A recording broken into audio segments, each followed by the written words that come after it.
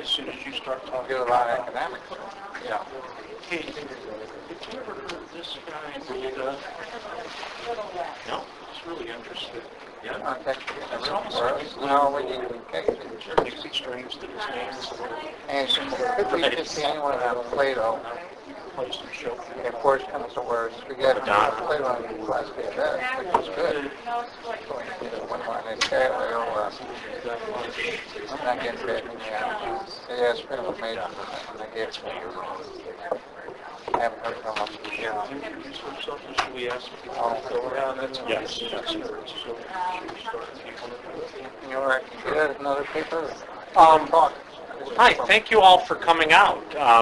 I really didn't imagine so many people would come out. And so I know some of you, but not all of you. And so I'm going to say my name, and if we could just go around and everyone say their name, that would be great. So I'm Rick Lee. John Karavitis. Bob Lichtenberg. David Lafferty. Dave Lee. Thomas Weisman. Sorry? Okay.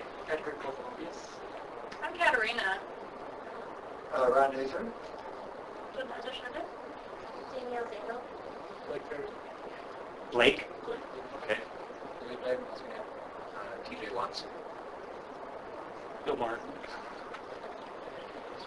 So, Rick thought since I'm wearing the amazing fantastic dream coat jacket, I think Bill needs to start because like I just have like a orange wool sweater on and that is fabulous. I got it in Beijing. I know. And how long should we each talk for? 15 minutes, maybe 20 minutes? Yeah, that's fine. All right.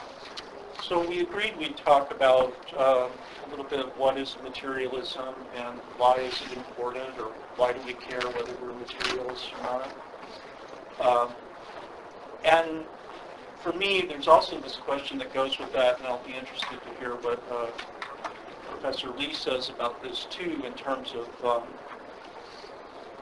why is materialism in a way subtle? Why in a way do you sort of have to sneak up on it when it seems like you could just be a materialist in the same way that,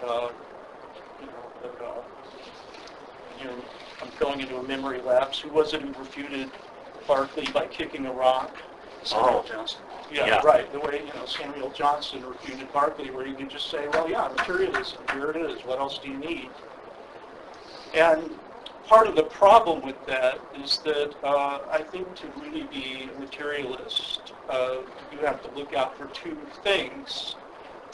The main thing, probably, that's the most dangerous if you're trying to be a materialist is to watch out for a kind of reductivist approach. And I like the way that this question will stand out sometimes better in some kinds of analytic philosophy than sometimes in some continental philosophy. So I've recently been teaching a course in the honors program on philosophy of mind, as they used to call it, and the question of consciousness and language and whatnot, the role of meaning and consciousness and language and consciousness. And I've been using a book by someone I like quite a lot, who I think of as a very good, broad-minded, analytic philosopher, very open-minded, named Owen Flanagan. And Flanagan, I think, does a very good job of addressing the fact that it's very easy, especially in that field, to fall into what's called the NCC view, the neuronal correlations of consciousness view, as if every bit of consciousness can just be described by taking sort of three-dimensional pictures of brain states from moment to moment, or just to describe what neurons are firing and whatnot. And as you know, I mean, in a way, this is not only a very prevalent reductive materialism among theorists, but, for example, in the medical professions and in the psychotherapeutic professions, the idea that we have a pretty good map of the way the brain works, and we can tweak it in various ways with psychoactive drugs and whatnot. is extremely prevalent, is basically completely kind of, I guess you'd call it pharmaceutical materialism or something, has completely taken over that conception, and it has, huge effects in the world and whatnot. I know I experienced it a few years ago when I was given pain medicine that wasn't treating nerve damage that I had from an accident I was in. And basically I would say to the assistant of the pain doctor, look, I'm in immense pain and this medicine isn't working. And a couple times I woke up at 6 in the morning to find the pain doctor standing there. It was not a pleasant thing really, to just open my eyes, and here's this guy, and he basically started lecturing me on how good the medicine I was getting is, and it's doing this, that, and the other thing, and I'm firing on this and not doing that, and supposedly one benefit was that it wouldn't provoke euphoria, and I needed euphoria at that point. I didn't quite see what would be wrong, but I had a little euphoria. And basically cursing me out because, there was nothing wrong with the medicine, the problem was with me, right? And that comes from a certain view of how the mind works. And it's very tempting. It's very tempting to go to that neuronal correlations of consciousness view. But there's so many things that are going on in the world that just can't be adequately explained that way. And so, that's why we need something more like a subtle materialism that we have to sneak up on a little bit. And we have to be careful about the other direction, that's the other temptation, is to sort of fill in gaps with something that turns out to be supernatural or does some job of being supernatural or goes in a theological direction. And it's a little bit like, I don't know, there's a famous New Yorker cartoon that you may have seen because it's been reproduced so much, but it's where there's a scientist at a blackboard and they fill one side of the board with equations and the other side with equations, but in the middle it says, then a miracle happens, right? And, that way of supposedly explaining, and of course you're not explaining something there, you can't base new experiments on the miracle, etc. And so somehow to go in between those two sides of things, it turns out to be exceedingly difficult, a lot more difficult than kicking a rock. And I suppose just to even address that, I don't think that Samuel Johnson refuted Berkeley by kicking a rock. And so that, in a way, is sort of the story that we're, I think, trying to understand here. So then just to back up a little bit, so yeah, the philosopher I've really been engaged with a lot in the last 10 years, as some of you know, is Alain Badiou. He was born in 1937, is still alive and going quite strong today. And the big thing that really drew me toward him is that he was part of the Maoist milieu in Paris back in the days of 1968, post-1968. And I come from a similar background in the United States, well, with some very significant differences, but I also come out of that milieu myself. And one of the things I like about Badiou is that he tried to make philosophical sense out of Maoism, and then seeing that Maoism had reached the limits of what it might give us, he tried to make sense of these limits and what might come next. And so that's appealing to me. And then more recently, I've been going in this very, I'm sure, strange direction, where I've been focusing on a side of Mao that I don't think has really been investigated to any depth. And I think it could be expressed in terms of three interrelated elements. First, of all the major leaders and theoreticians of Marxist revolution, Mao was not from a cultural background shaped by Western monotheism. And secondly, Mao was raised a Buddhist by his mother, who was a devout Buddhist. And this hasn't really been explored by historians, really, at any depth whatsoever. And I even investigated this when I've been in China. And it's something they tend to just stay away from altogether. And then thirdly, that Mao was resolutely anti-Confucian. And then this, I think, now was closer to the spirit of the original impulses of Buddhism in India, which broke with the prevailing caste and gender systems. But then as Buddhism came into China, it blended with Taoism, and it left the political spirit of Confucianism. And I think Mao also tends to run counter to that. But that's a problem, and I think it's a very interesting problem because Confucianism just runs so amazingly deep in Chinese culture.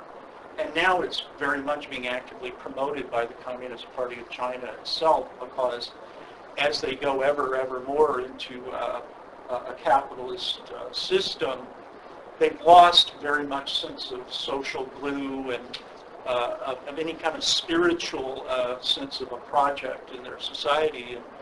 And Rick and I even experienced some of this and went to see this. It was a great day, actually, when we went to Luxuan Park in Shanghai and watched the revolutionary song movement in action. And being the two Westerners there, a lot of people wanted to talk with us, too, about, why are you interested in what we're doing and all that. And what you get there is in Luxuan Park in Shanghai and apparently in many parks throughout, I've seen it in Beijing and other cities, too, are people who grew up under socialism, grew up under Mao, and then just one fine day they were told, well, we're not doing that anymore.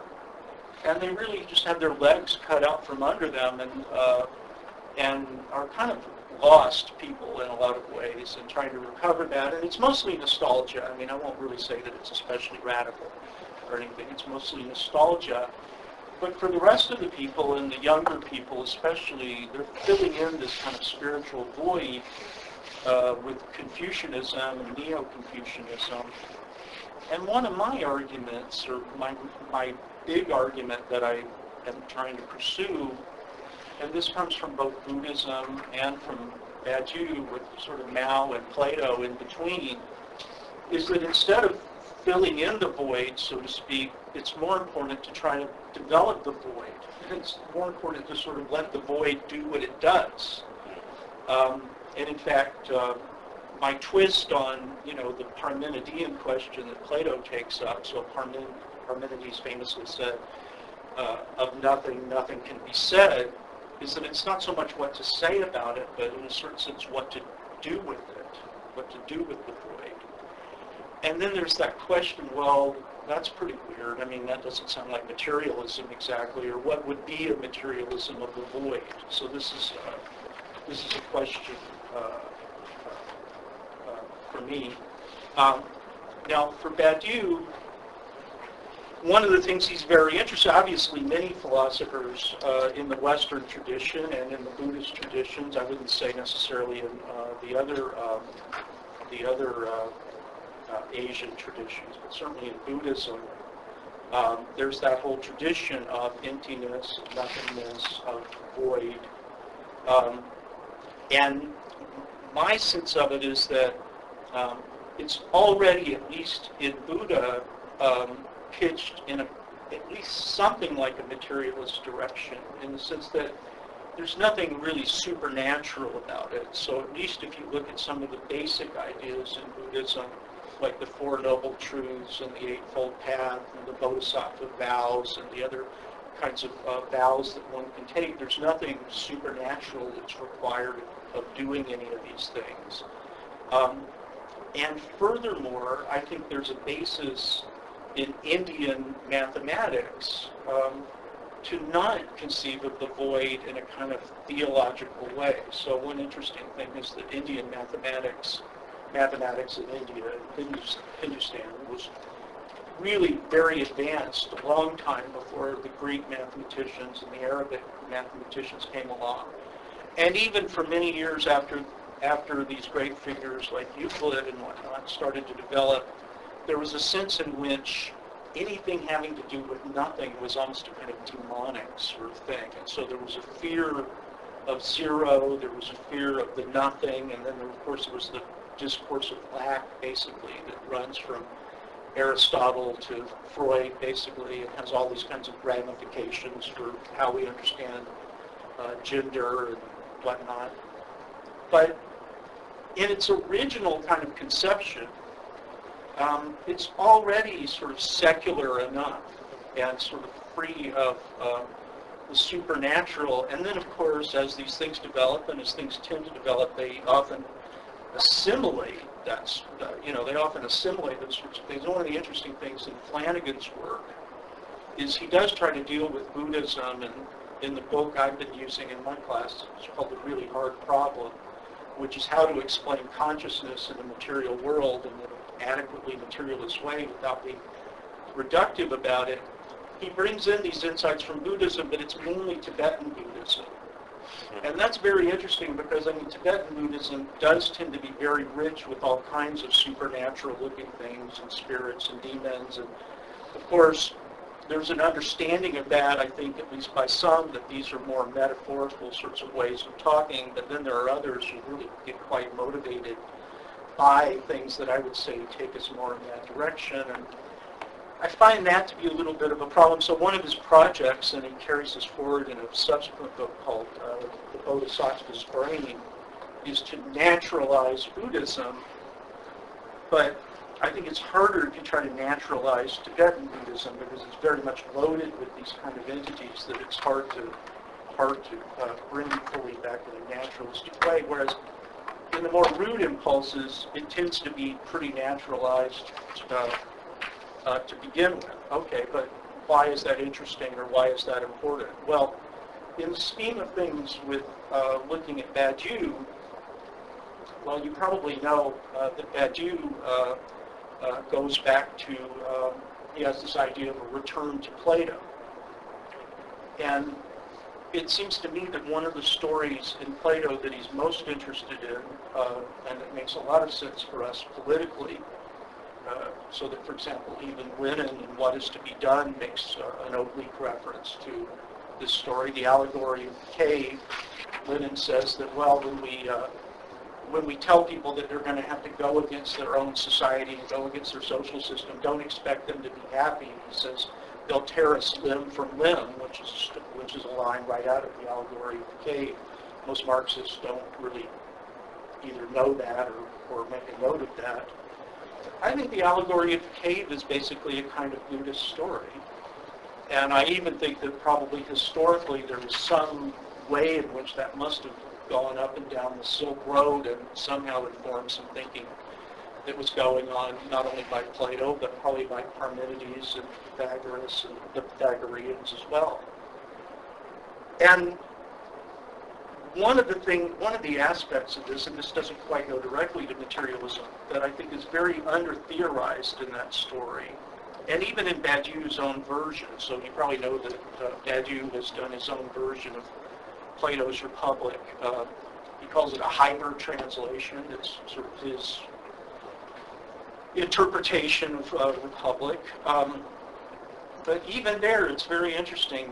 In his version of the allegory, I don't know that enough attention, and maybe people here who do classical scholarship can speak to those who have done more of this, but there's a point when our individual escapes from the cave. And one thing to note about that, this is a purely contingent thing. They're not trying to escape. They don't really know they don't know they're in chains to begin with. They don't know they're trapped to begin with. When they come out of the cave, so it's very interesting to analyze the different phases of this story. When they come out of the cave, there's a moment where at first this person is just completely, everything that's in their mind is just obliterated. In other words, there's some relationship to the void there, and the point is it's absolutely necessary for what comes next. For Badiou, what he calls this the evacuation of the previous situation.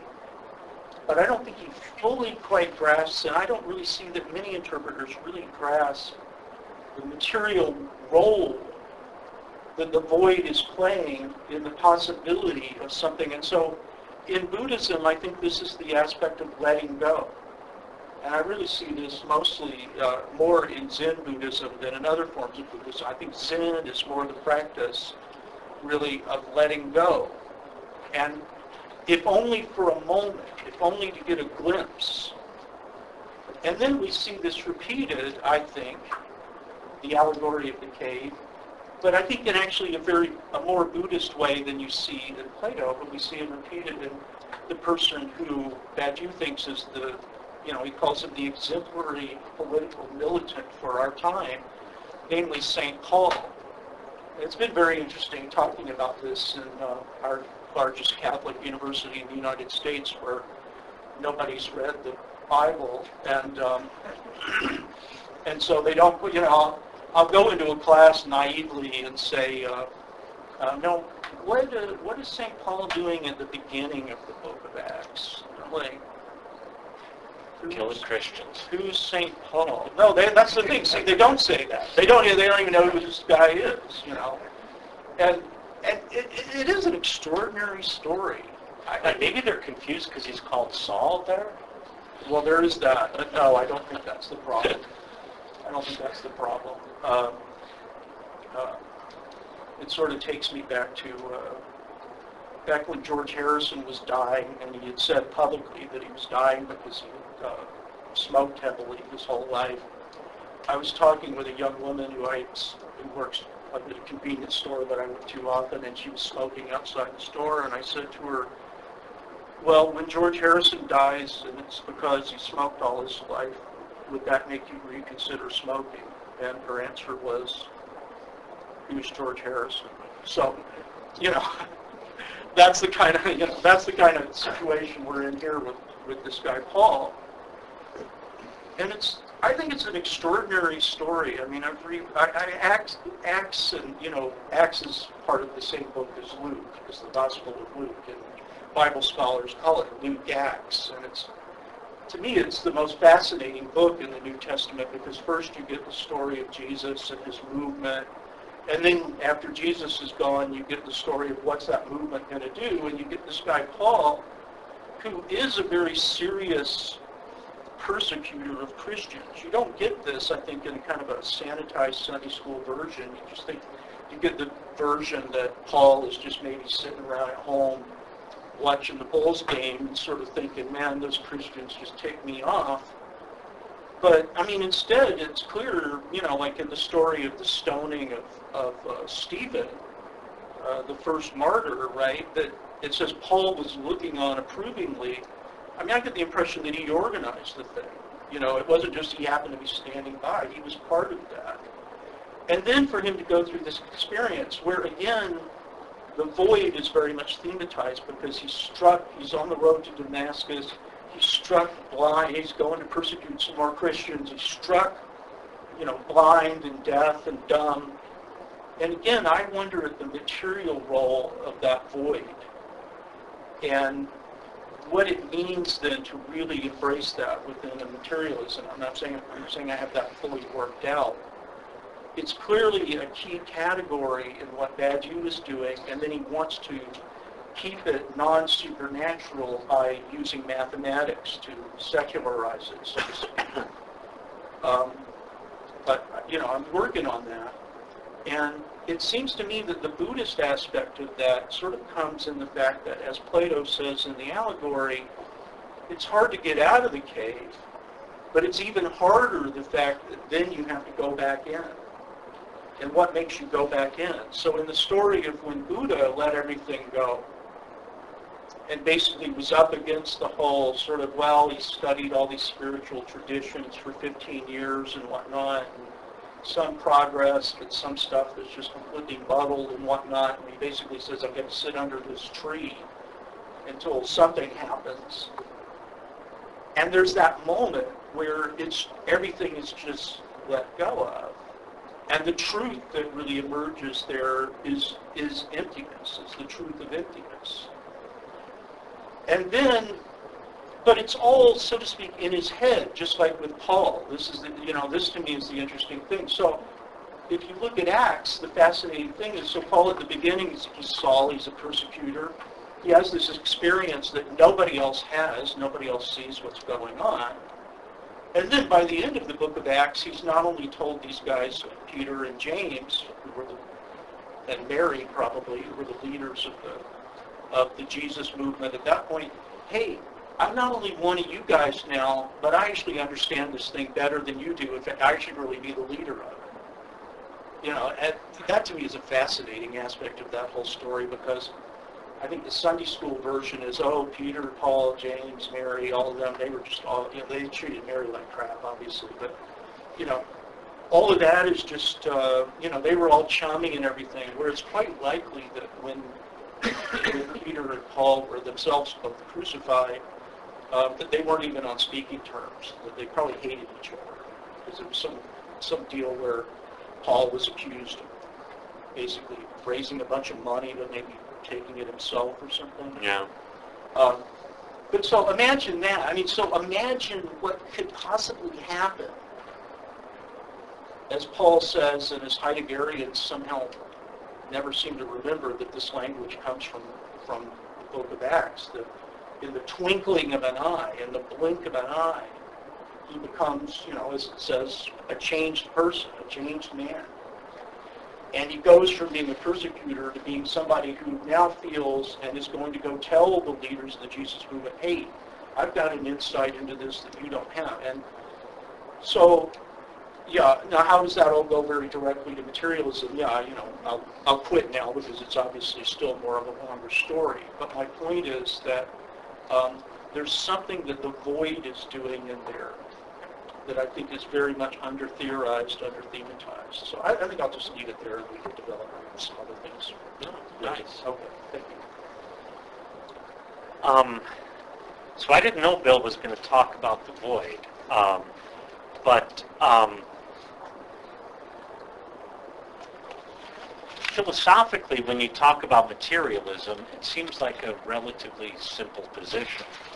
Namely, to speak like in propositions, the proposition would be something like whatever is matter. And so that seems relatively straightforward and easy to say. Except that once you start thinking that through, it seems very much like the beginning, let's say, of Hesiod's Theogony, where he begins by saying simply, first came chaos. That is, it seems to have more in common with a theological position than anything else. That is, it actually turns the notion of matter into a kind of something you either believe or don't believe. And so once materialism becomes more or less close to a kind of theology, then I start thinking, well, but Marx called himself a materialist, and he seemed not to be so interested in theology, and so what could this position called materialism be? And it turns out that it dissolves very quickly in your fingertips in ways that you would not expect. And so then there's an obvious solution to this problem, and that is to say, well, anyone who makes the claim everything is matter is actually not a materialist, but turns out to be, in fact, the opposite of a materialist, either a theologian or what in the history of philosophy is called an idealist, or that is, everything that is a construction of my thought.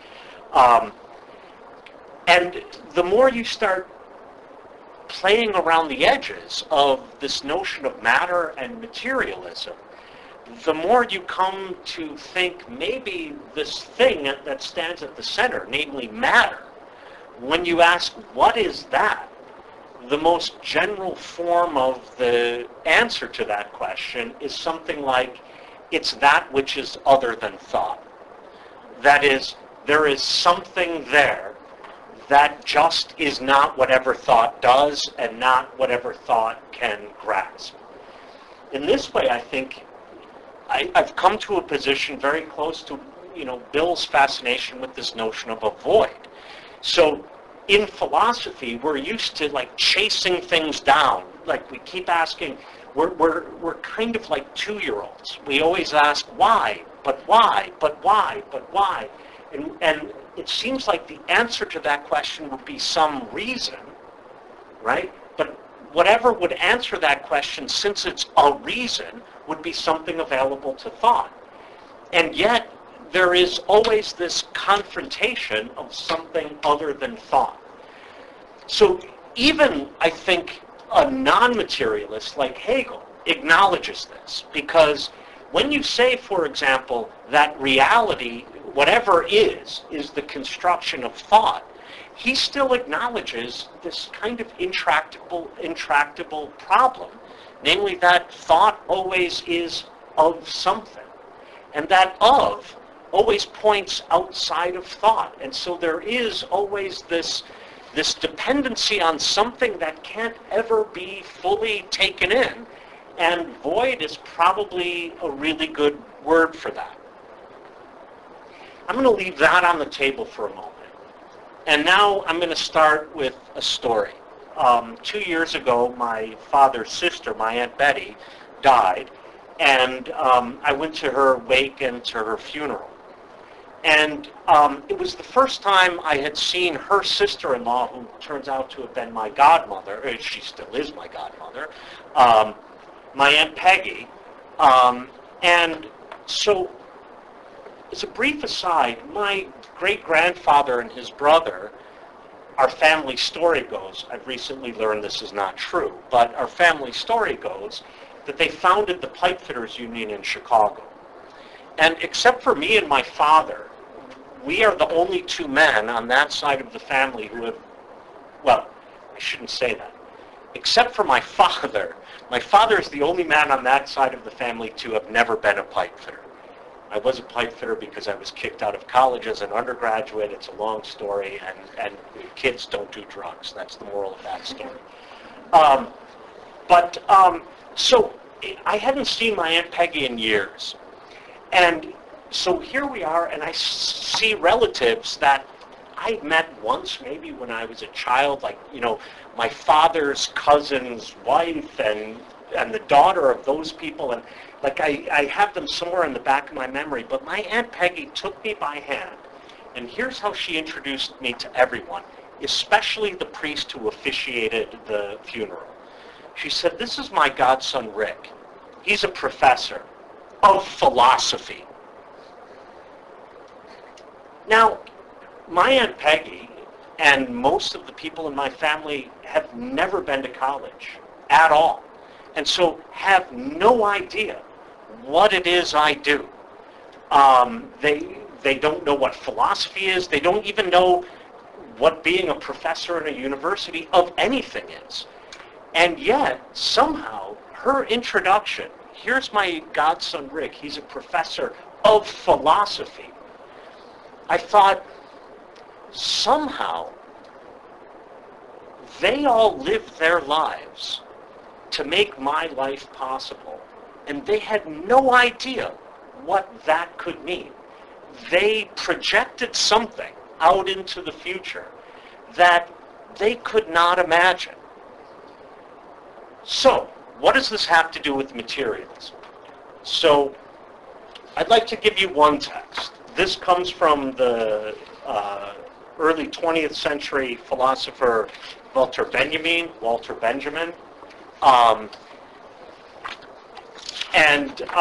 This comes from a text that up until recently was translated as Theses on the Philosophy of History, but actually its proper title, which it's now translated under, is On the Concept of History.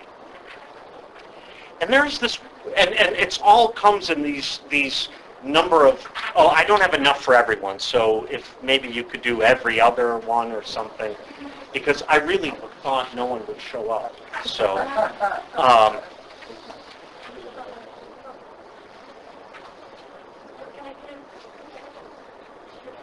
what book did you pull this out of? So this is, it's from this translation, which is Walter Benjamin's Selected Writings, Volume 4, edited by Island and Jennings, published by Harvard University Press in 2003, which is a better translation than the earlier ones. I have to admit that.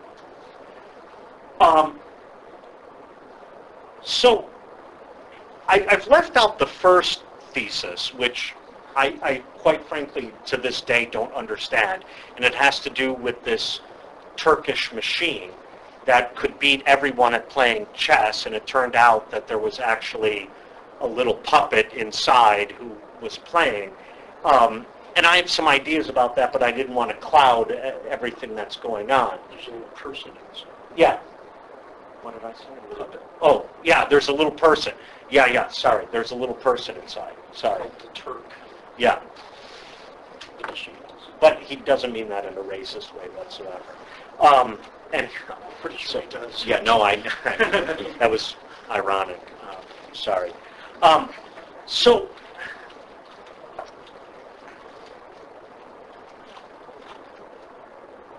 what I find interesting about thesis 2, or concept 2, or part 2, comes a little bit at the end, but he begins by talking about the fact that somehow our existence on the earth is, we don't come from ourselves. And that's an obvious fact. And yet that has consequences. And one of the consequences, he says, is that, and I'm looking now on what says 390, so halfway through this, he says, the past carries with it a secret index by which it is referred to redemption. Now, so I find this striking because redemption is a theological category, that is, ultimately will be saved. Like, this life is a complete and total disaster and misery, but, don't worry, it'll all work out because then you'll see later God and everything will be great. But here Benjamin is saying, no, it turns out that without even this notion, the past is already somehow related to something other than the past, and he calls that redemption. And then he, jumping down a few lines, he says, then our coming was expected on earth. That is, we are the projection of the past. And so, and what's interesting for me is the word Benjamin uses in German is erwarten, which could mean both expected and just like they were waiting around for us, right? So expectation sounds like you know what this thing will be, but erwarten can also just mean we are awaiting. We're waiting around. Whatever would stop that waiting, we're not sure. We'll know it when it comes. So I don't want to force either expectation or awaiting. Our existence was expected, he says, and then he goes on to say, then, like every generation that came before us, that preceded us, we have been endowed with a weak messianic power, a power on which the past has a claim. And here's a moment, so you think about these two things together. So, okay, it's a weak messianic power, we could talk about what that means, but when you think about what the power that a Messiah would have, the one who's going to resolve, dissolve, solve all problems and make them better, you think that's a power that no one could claim. But he's now here claiming that we have this power related to redemption, and the past is making a claim on it. So now when I think about this, our arrival on earth was being waited for, and I think we were the hopes of the past. That's our power. That is, we could make good. That's another way of translating redemption. We could make good on the hopes of the past. And therefore, every moment we are alive, we are always claimed by something in the past. Now, in every one of these theses, Benjamin calls this materialism, right? And I'm not sure why he calls this materialism. There are other ideas he gives later on, namely that history is written by the victors, right? So everything we take as obvious is in fact not so obvious from the perspective of the past that it makes a claim on us. And so in some way, we constantly always have to undo the way in which history is written. And how is history written? Benjamin says, because the winners always carry the spoils of the war in a procession. And what are those spoils of war? He says they're the cultural goods. Hegel, Heidegger, Kant, Plato, Aristotle, those are all the spoils of the winners. They are, and this leads Benjamin to say later on in this essay, there is no document of culture that is not a document of barbarism, because it has always been one. So now he links this notion of the past, that we are but one possible future and we could make good on it. He's now linking it to these material goods that we have spiritualized, perhaps away from the past that we're supposed to redeem. I'll leave that aside. One more text that I don't quite fully understand. And so I only have 10 copies of that as well. I'm sorry.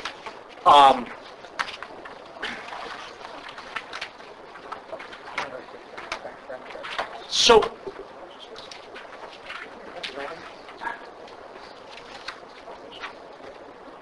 this text, Marx wrote a book called Contributions to the Critique of Political Economy. And he wrote this comes from what he wrote as an introduction to that book, but the book was published without that introduction. No. So now, in the way in which Marx's works have been collected, this is either published as an introduction to what is called the Grundrisse, or it's an appendix to the Grundrisse. So the Grundrisse, for those of you who don't know, and there's no reason necessarily why you should, is the book that Marx thought he would write that then he wrote Capital instead.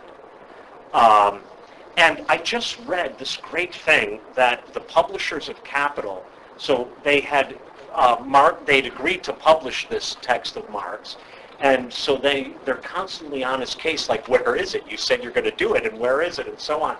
And there's one sentence, and maybe, I don't know, at a certain stage this might not make sense, but at another stage it does. And he says, no, I'll have it to you shortly, because now I see the whole thing, and the only thing left is to write it.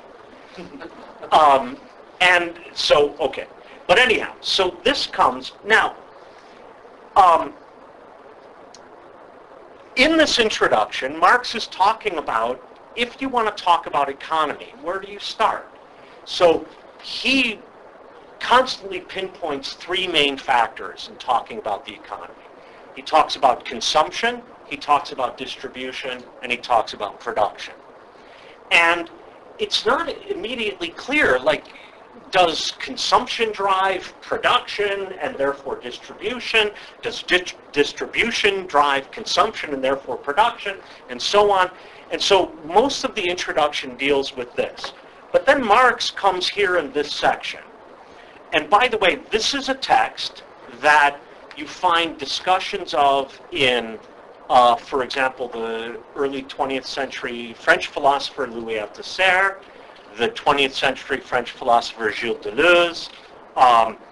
This is a text that keeps coming up over and over and over again in philosophy. So, I want to begin with the second paragraph of section 3, and this is where he's dealing with the method of political economy. So he says, like, it seems like it's correct to begin with the real and concrete. So I take this as saying, like, look, we're economists, so what we're dealing with is like what people consume, what they want, what they buy, what they sell, and so on. So just look out, like the shit is there. Just like look out and see what's going on. And okay, so now you might not say, okay, buying, selling, whatever, that might all be derivative, but you know what's out there? There are people, right? And that's concrete. I just look out, and there are people, they have needs, they have wants, they make things, they need to survive. So population is probably the best way to begin. And here he has in mind two classical economists, David Ricardo and Adam Smith, who both begin with population. So you look out and you see, okay, here's a number of people, and you could see why this might be concrete. So imagine you have a bit of land, you have to grow food and so on, and you have more people there than you could grow food for. This becomes an economic problem and so on. So Smith and Ricardo both begin there, and they think this is the origin of the issue. So he says, okay, yeah, that's great. Except, you know what? It turns out that population, which I look out and I see people, but that turns out actually to be an abstraction. Even though it's the first thing I see. Like when I look out, bam, there are people. But that's an abstraction because it turns out that it is actually composed, or as he'll come later to say, determined. And it's determined by classes. And classes now are not, in fact, totally concrete because they're an abstraction if I'm not familiar with what determines that, namely wage, labor, capital, and so on. We're not yet at the concrete because those are also abstractions because I can't understand any of that unless I understand exchange, division of labor, prices, and so on. So Marx's claim here is that what I need immediately is what he comes to call a chaotic conception, or another way to translate this would be representation, of the whole. Like, this is something that's there, but I don't know what it actually is. When I look out and I see it, I'm not sure what it is. And so he now proposes not what you would think is actual materialism, like my eyeballs, made of matter, mostly water, and like light is out there and it's like bouncing off, and we could trace that like using the science and whatever, and so on, and then I get that.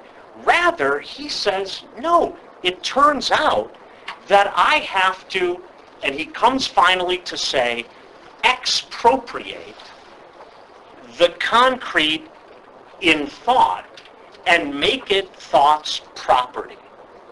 Now, this is in a way a turning away from what you normally would consider to be matter. And yet Marx constantly calls this materialism. So, Could you repeat that expression? expropriate Concrete in thought? in thought, yeah, and make it, it's so, for those of you who geek out on these things, the German word is anzueigen, right? So one of the ways this might be interesting, I don't know, so some of you might know Heidegger, but so eigen is the origin of the, or stands at the center of Eigentlichkeit, authenticity, right? And it all has to do with making one's own, right? Making something one's own. And what I would eventually argue about this is that you can only make, so the concrete could only be made thought's own on the basis of a recognition of a dramatic difference between that thing and thought. And maybe, I didn't plan on saying this, but this could tie back up with what Bill was saying, this is not unrelated to this notion of void, right? So this notion that that is different, and when I make it thought, when it's made thought's own, we can call that materialism only when that difference is also noted and marked, right? So that materialism can't be, look, everything that is matter, and then how do I know that? Well, I have a materialist, it's physics and light and eyeballs and so on, and up to consciousness and neurons and so on, but maybe it just is this recognition of otherness and marking that otherness. Now, then the other side is, then why not abandon thought? right? Why not just say, look, the whole problem we get into is thought. And I think Marx here gives us the reason why. That as long as we take what is given as what is, we won't understand anything at all about the way in which our society works, how production works, how our lives work, and so on. So these are the two texts that I'm constantly trying to understand because they both claim materialism, and yet neither of them say stuff is just matter. It's as simple as that. So I'll leave it at that.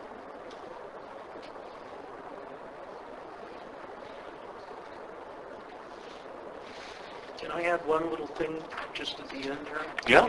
So part of what's interesting is that the abandoning thought path has been so much of what after Marx became the Marxist traditions. Yeah, You know, that's that's the fascinating thing. There's just always this drive. Let's, you know, yeah, he wrote that cool book and it's filled with abstractions, and then he wrote the notebooks that before that became the group, you know, that didn't get published until, I don't know, they didn't really publish the Grooneries until like the 70s. Yeah. 1970s or something. So 72, I think, maybe. yeah, so almost 100 years after Marx died, and you know, well, yeah, and that's all, yeah, that just shows that Marx was a super smart guy, so therefore communism is right or something. But now, let's get on with abandoning thought so we can, you know, get down to the real deal. And that's just an extraordinary thing when you think about it. I mean, so it's had horrible ramifications. Yeah, really horrible. And so, I didn't plan on talking about this, and if you want me to stop. So Bill, it turns out, is, among all the things he talked about, is a really great... bass guitar. That too. But a really great person to go to figure out what the hell this philosopher Jacques Derrida is ever talking about. And for most of my life, I hated this one book of Derrida's named Spectres of Marx. And so this language in German, the language Marx uses here to talk about the correct materialist method, mirrors very much a moment that he diagnoses way later in the book Capital, namely how it is that surplus value is turned into capital, right? So let me just tell you a very quick story that is more complicated than I'll tell you, but the main issue is, like, if you make shoes and I grow corn, we can exchange those things, but only to the extent that I need shoes and you need corn, right? But now, look at what those needs are. Like, you can't obviously eat shoes, and, I mean, unless I'm really creative and so on, I can't wear corn cobs on my feet. So that exchange is based on the really concrete, specific material qualities that each of those things have, which are always related to need. Okay, now, if, for example, I work in a factory, then I am now producing things that I'm not exchanging, right? And in fact, whoever then sells those things on the open market also is not really interested any longer in their qualities that make of them useful to other people. That is, they now have a value that allows them to be exchanged with other things, right? And we, in a way, have it way easier than Marx did, because we could mark that value. Like, you could sell those things for dollars, right? And what does dollars mark? It marks something that really radically different things have in common, right? So let's say I am a pipe fitter. I go to Zion Nuclear Power Plant, which is now closed, but And every day I weld the pipes and so on. They produce electricity. I just get a wage, right? Their electricity they sell for dollars, which then whoever they are, they can buy other things with. So dollars mean this kind of value that is not useful, right? It marks, because by the way, notice, you can't either eat or wear dollars. So maybe you could make clothing out of dollars because they're very durable and waterproof, and maybe that's a thing you should look into, is making clothing out of dollars. 14 years later, we're going to talk. Yeah. Anyhow, so Marx's point is, look, don't come to me and talk about abstraction. That shit's already abstract, right? That is already an abstraction. And so... He calls it the violence of abstraction. And one of the things he calls this is, so, not to geek out on the German, but he calls this gespenstige Gegenständlichkeit, ghost-like objectivity. That is, that this is something that doesn't exist like, this, or it's, so we wouldn't say it exists, but yet, I mean, and this is the nice thing about this ghost-like, is that whoever believes in ghosts would want to say, like, okay, they're not like tables and chairs and glasses and so on, but they have effects, like they muck things up, like they do things. And so Marx refers to this as this ghost-like objectivity, I think, for precisely this reason. Now, if it turns out that our world is inhabited by ghosts, then this moving rejection of thought means we can't ever say anything about the way our world works. So this is what I think Marx's great insight was. And this is a way of saying I've now come back to realize the smartness of Derrida's specters of Marx, although I think he gets there in the wrong way. Can I just ask? Yeah. This rejection of thought and the uneignen, yes? I mean, with the uneignen, you really need a thinking process to understand. So it seems like two different, it's like a tension. You have to do this uneignen process Yeah. to really understand and to look through the Gegenständlichkeit to Yeah. really see what's happening. You have to think it through. You need a lot of thought for that. Yes. But then there's the rejection of thought, which means don't think to the abstract things, really look. But isn't there a kind of tension in the emphasis on you need thinking? You need, No, I, at least this is my current reading of Marx, is that you cannot reject thinking. Yeah. And then the question is how to reorient the method of thinking so that it can always recognize this other than thought, necessarily other than thought.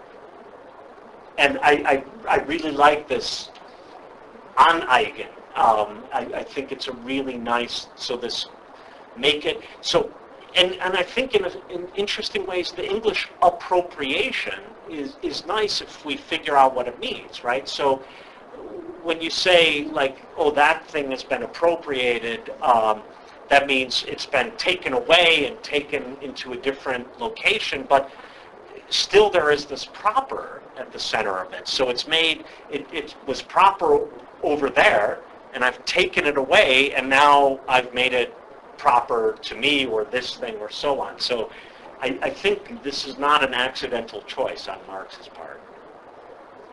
I think all that's already there in Aquinas, John Locke, too. I mean, what is it that makes something proper to one? Mm. And then Aquinas, of course, had a suspicion as commodity production began to expand, and that people were coming along who seemed to be able to make money out of money. And what kind of trick is that exactly? Yeah. He already had most of the analysis there. Yeah. But on the thought thing, that part of the, in the story you were telling about the surplus value as an abstraction that's already going on all the time and doesn't even really need brains to think those thoughts, so to speak.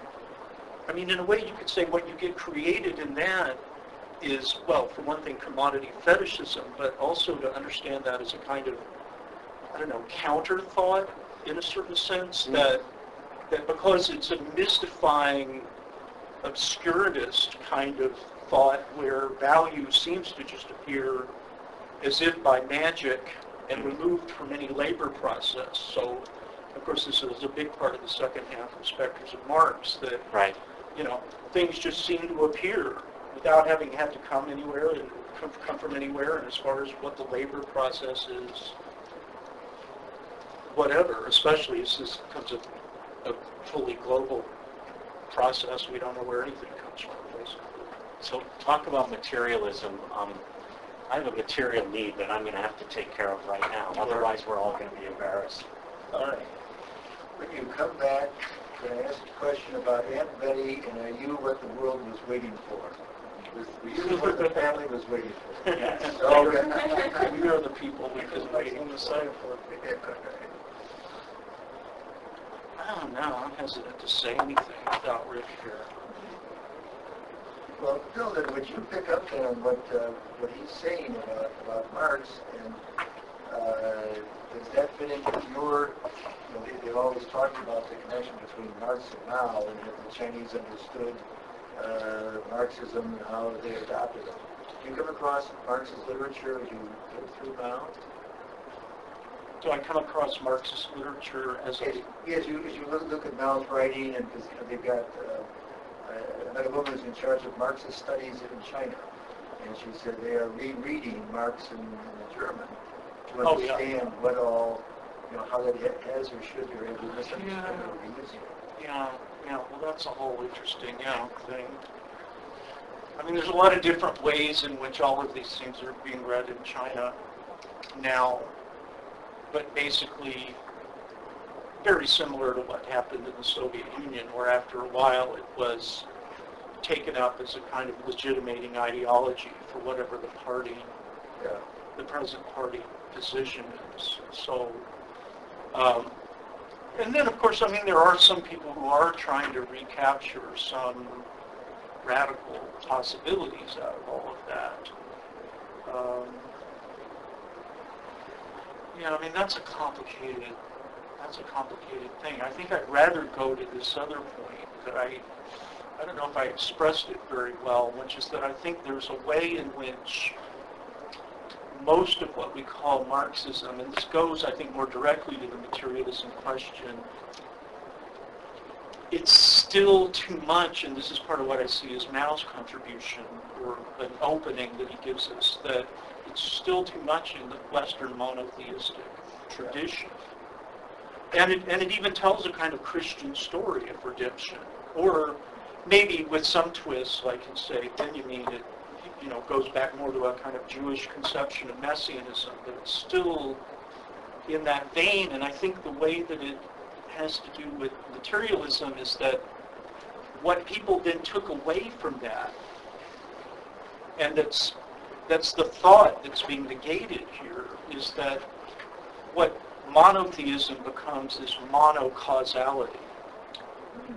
And where materialism just means that we can find causes and effects. And it's not that there aren't causes and effects, but this, the ghostly appearing and all of that, you can't hook that up with causes and effects any more than you can in any one-to-one kind of way. It always looks for the one-to-one. Any more than in philosophy of mind, you can really hook up the plasticity of the things our consciousness is capable of in that kind of, the neuronal correlation of consciousness model. And so, the way the people who are pressing that hard really do it is just like this pain doctor. I have to adapt to the medicine, not the medicine to me. Or I have to adapt to the way the computer understands language, which doesn't understand the way the computer has been programmed to work with language in a rule-governed way. Whereas in reality, when we use language, I guess there's some loose rules, but we can break them all over the place and still somehow manage to communicate. And so here's the big question, though. See, I think so. There's a power of thought here. For what Badiou says is that politics is an idea, and one of his central arguments is that we live in a time. He calls it an interval, which I think is a very interesting thing because I only learned in the last couple of years because which one is it, the prime minister or the president of France who's having this affair with the woman on the motor scooter or something? I didn't know that interval was the word they use in France for having an affair. Nice. Which suits Badiou very nicely, actually, if you know anything. But in French, is like every word a euphemism for that? Yeah, that's true too. That's true too. But Badiou says that we're living in a time where the crisis of politics is that we lack an idea. And you would think, well, okay, sure, that makes a certain kind of sense, but how is that materialist?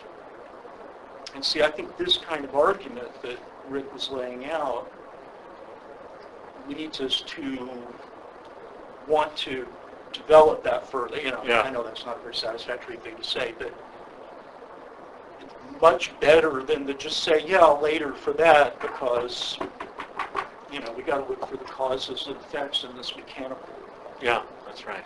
kind of way. Well, I would say I find this notion of materialism which you lay out here so interesting. It warms my heart with materialism, and it also makes me understand something. But because I think this kind of materialism, which Look to a forthcoming book by Roman and Littlefield later this year. okay, what I find interesting is it's a materialism which somehow, if I try to, I try to say it in different ways. I tried and maybe said, this is way off, but somehow it has to do with concrete living, with historical, societal, economical, grown structures out of real living. And in that way, I now understand, or that helps me to understand that this materialism, which this is called, is material, and then some of the points that it's all kind of causal, it's just much more abstract. It's already a very abstract material. In some ways, already very thought, like gespenstische thought materialism. Yeah. Whereas this materialism is really, one should call it, I don't know, concretism or Right. something like that. It's just much more really the other and not an abstraction. Yeah, and it turns out that in this section of from Marx that we've read, he doesn't use the word materialism in this section. He uses, so he talks mostly about the concrete, ein concretes, and so on. But he then refers in the third afterword maybe, or it could be to the forward or afterward to the third German edition of Capital. He refers to a reviewer who quotes this text, Marx quotes him at length, and says, this is what I mean by materialism. And that's the same, by the way, for those of you who know Marx, you might be familiar with this famous passage about Hegel had the rational kernel of the dialectic, and turning Hegel on his head or on his feet or the other way around. It's all from this same thing, where he refers back to this saying, this is materialism. So that's the dead dog passage. People are treating Hegel like a dead Yeah. dog. Yeah, We avow ourselves the disciples of that mighty thinker. yeah. All of that line. But see, I don't think it's causal. No, this is not, I mean, I wanted to refer it from a materialism where the only point of which is causal. This is much more intricate and multidimensional. And what I liked about what you said is this notion that we think that a kind of, let's call it a mechanical causal account, we think that's not abstract. And what I think Marx is here pointing out, and you were drawing this out, is that actually is already abstract. So let's figure out that abstraction and maybe find out a better abstraction.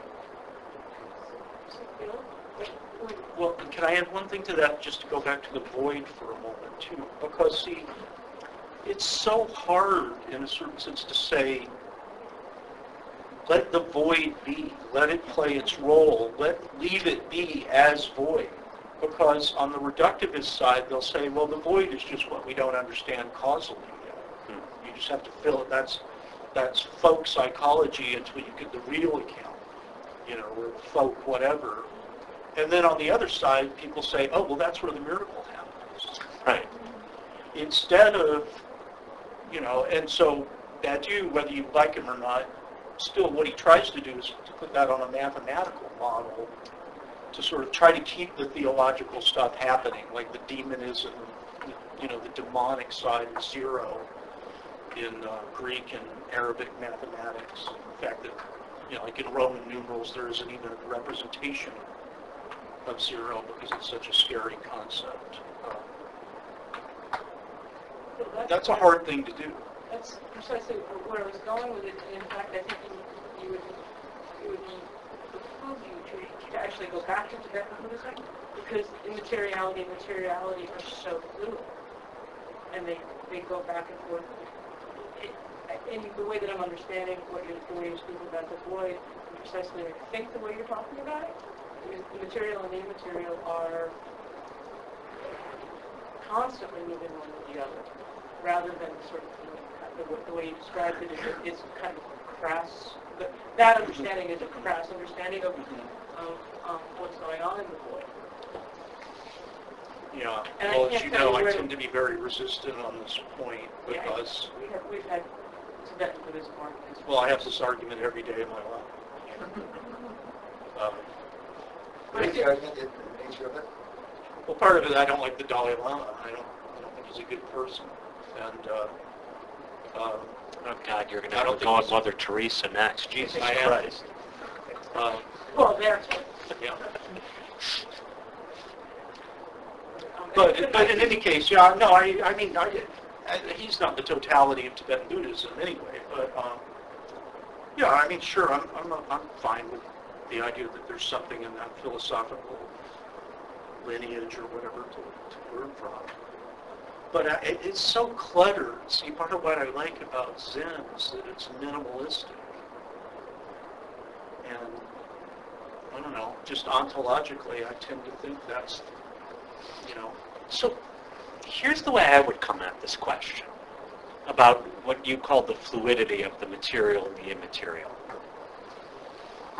It turns out, and I know you'll be incredibly shocked by this, that when students write evaluations of faculty members, the very same characteristics for which I would be called, for example, strict, bold,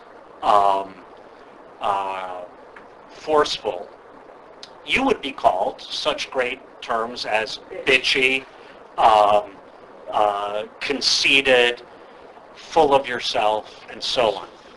Well, importantly, you have to agree with them. So, there is something going on, right, that is not a thing in the world, right? It's not a table, a chair. So there is something that is materially effective that in it itself is not a material thing. That, I think, is the genius of Marx's philosophy to say, let's focus on that. Because as long as we don't, they're always going to win. So that's another way of looking at that fluidity. And I think... But how do you do that without getting a substance dualism? See, that's the, there's an opening to that. And Duns Scotus is the answer. well, I was wondering when that was going. And I think you find this already in Hegel, and it's in Marx, and I think it begins earlier, a notion that our ontology is too small. Like, we think about, does it exist or does it not exist? And that's really small. And so maybe the next larger thing should be, is it real or not? That has nothing to do with existing or non-existing. And I think Marx uses, following Hegel, this term real much more than he uses existing. So I thought, for example, no, I've talked enough. I won't say anymore. But for me, this has to do with comedy and the Marx Brothers and Hegel and other things, which... Wait a minute, you can't leave that hanging. I think this is the time for me to tell the bony face joke. So, in that there's never a time for you to tell a bony face joke, this might be it. It's a very simple thing. So, in a way, a short story of Hegel. He writes this. He doesn't write. He gives these lectures on the philosophy of fine art, and like Hegel always does, he tells a story about it. Right. So, this art has a story, and it develops through its story, and I will tell you what that story is. And the general form of the story is art is spirit trying to show itself in matter. Right.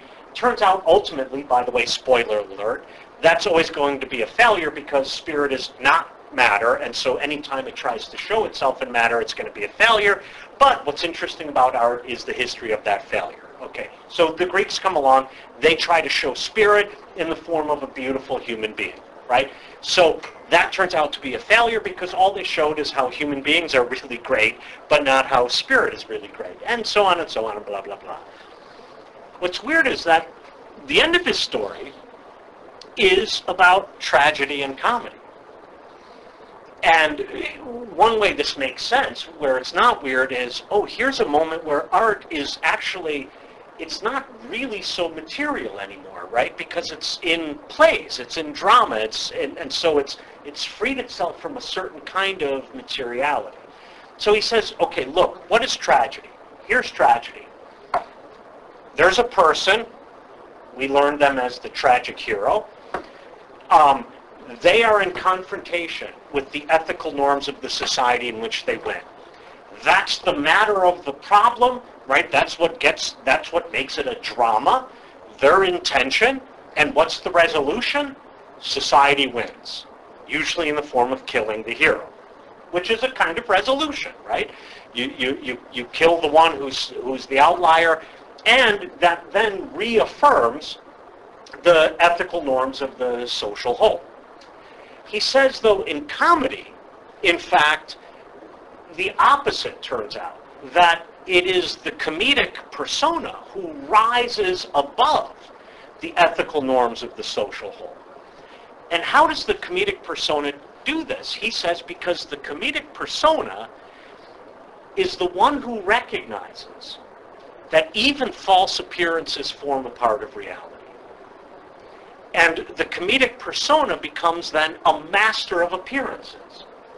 And so I wanted to show this episode of the scene from A Night at the Opera, a Marx Brothers movie. I don't know if you know the Marx Brothers, but so the story is through all sorts of underhanded, nefarious means, the three Marx Brothers and some of the central characters come from Italy back to the U.S.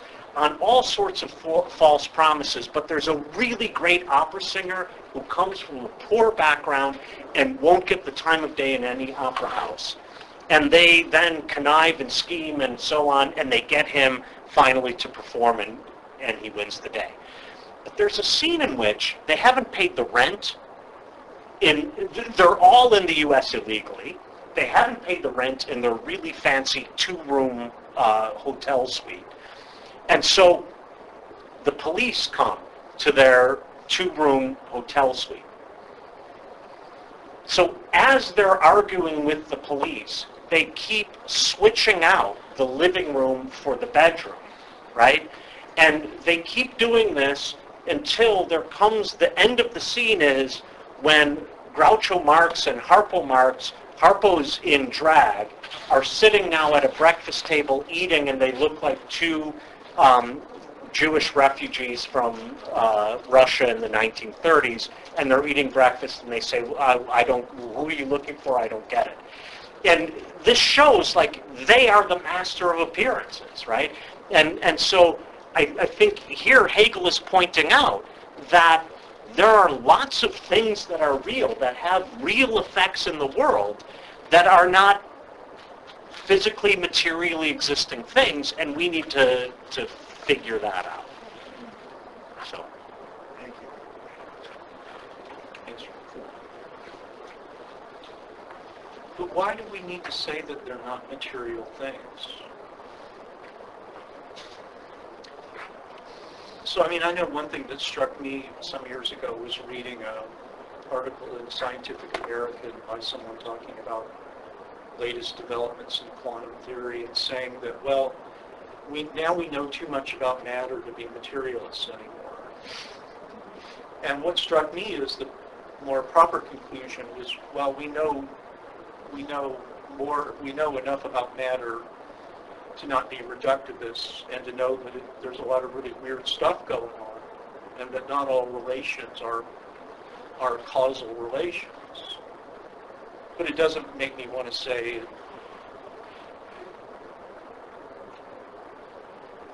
and again, that's where the void seems to me to be absolutely necessary, and to leave it be, so to speak, because otherwise you're going to be filling it in, you're going to use it as, well, that's just a placeholder until something else.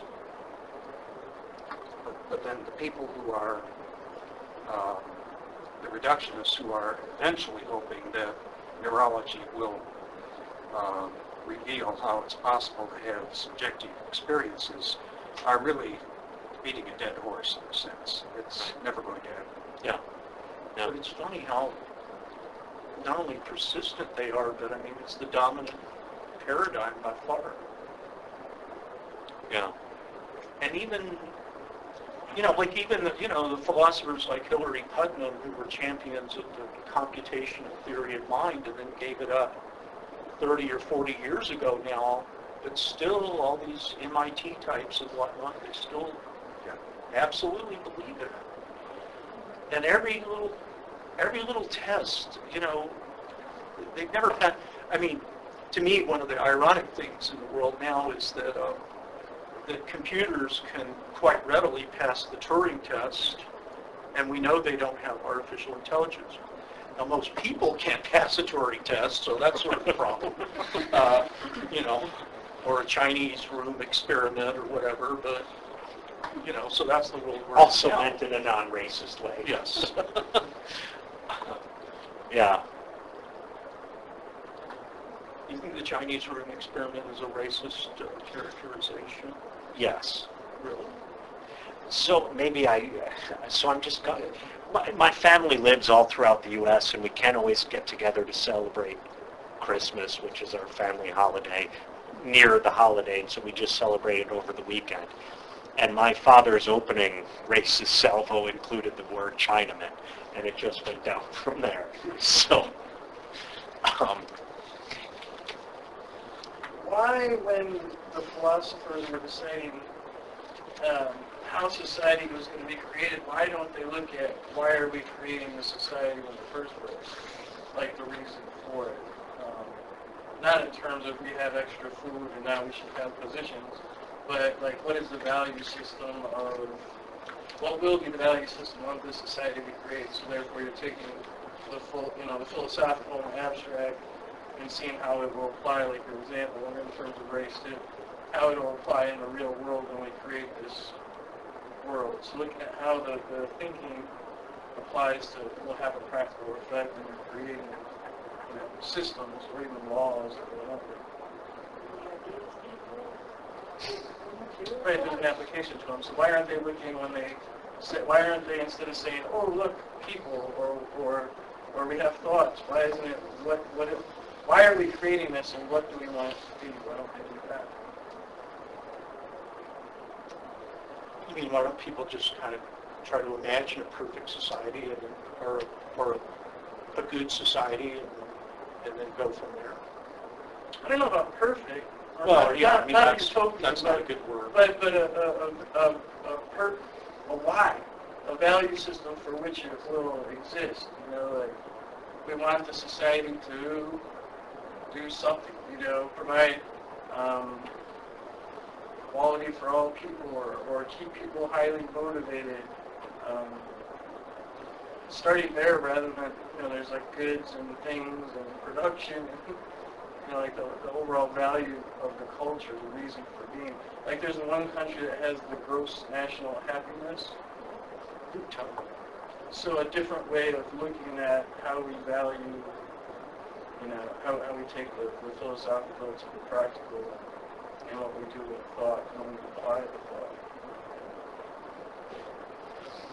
Yeah, I mean, it's interesting because, and this may go back to this previous discussion. For me, one of the, okay, so first thing, I think values are on the table all the time, especially when we're not talking about them, right? And so even in universities these days, we hear things about, for example, efficiency, and that's a value, right?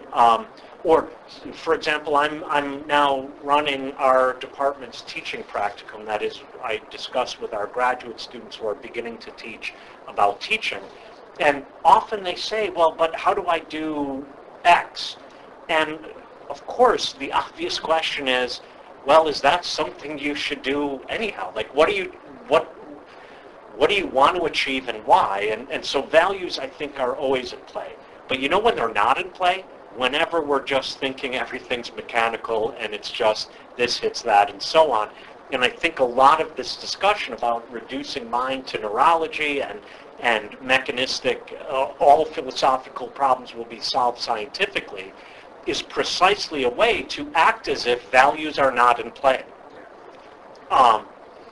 So I'm with you. I think Marx, though, is one philosopher. I think there are a lot of others who I, in the end, don't agree with, like Hobbes, for example, who would say exactly this. Like, yes, let's finally just talk about values, but that requires developing habits of thinking that are not just mechanistic. They're not automatic. They need cultivation in all sorts of ways. And so that doesn't directly address your question, but I think with only one, maybe two or three exceptions, philosophers don't set out to recreate society. They almost always set out to legitimize the society that already exists. Yeah, I think they Marx intend does. to. Right. Marx does, when the idea becomes a material force, then revolution's going to happen, the proletarians will rise.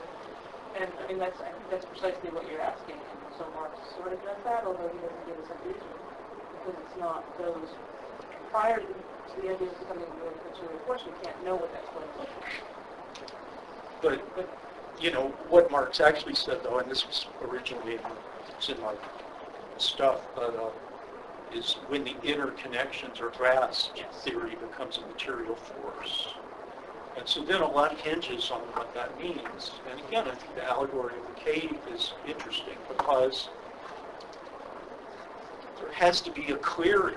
I mean, this goes to what Rick was just saying. I mean, how are people susceptible to something that's more like critical thought than rather than mere instrumental thought? Well, there has to be a clearing. There has to be a break. There has to be something that opens the way to an appreciation for thinking differently, which is thinking. I mean, there's some very interesting stuff in Badiou about the problem today is to break with consensus. And the state organizes consensus, and it sets the parameters of what's possible.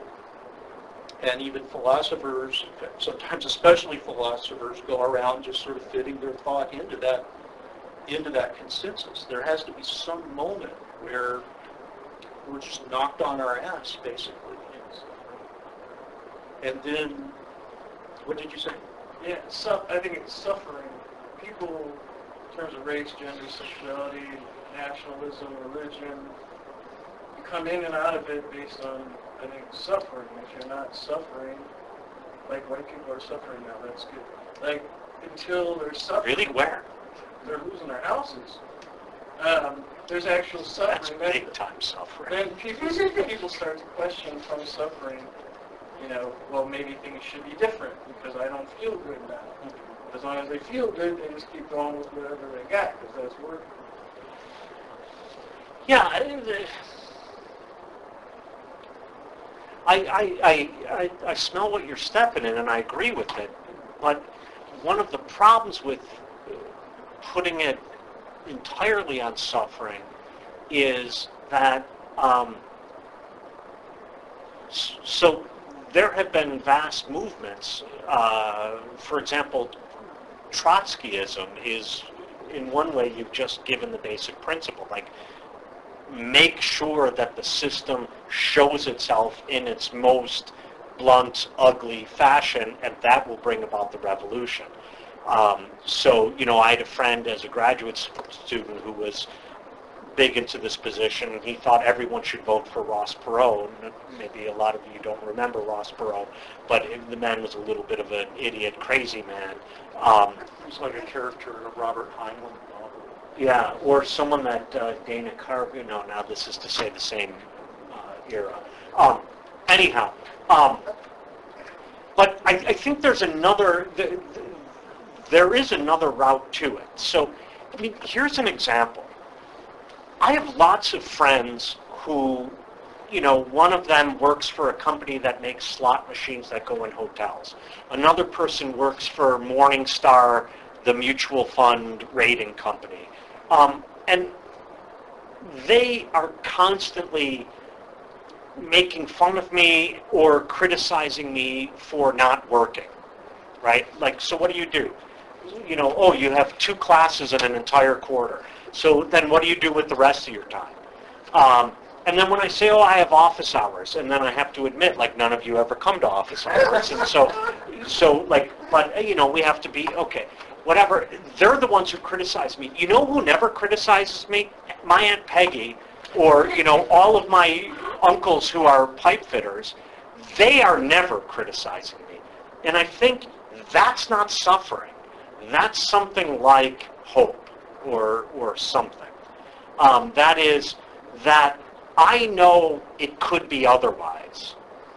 And there is a moment from the perspective of not suffering, so the woman who works for the slot machine company and Morningstar and so on, they look at me and they realize that, in fact, since all I do for a living is think, I can show them for the lie they're living.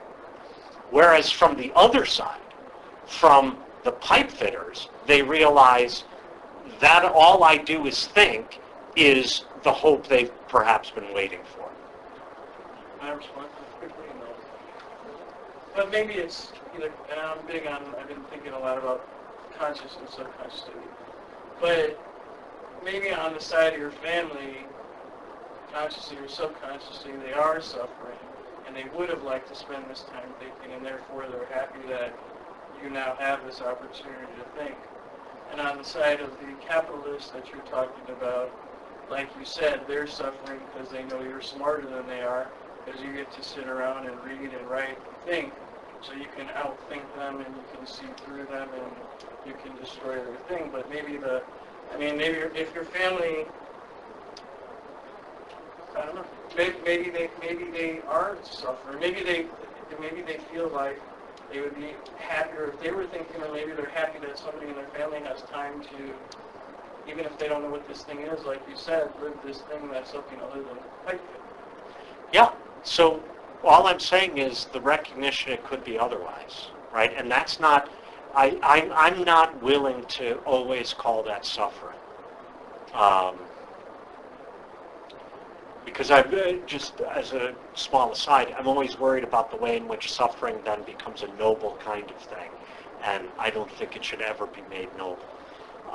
And so I realize all I want to say is, whatever the case is, there are people who recognize it could and perhaps should be otherwise. I want to restate that in a very abstract way, just to go back to the abstract, too. I think that one of the problems in the way Marx takes over the dialectic from Hegel is in the whole question of the negation of the negation.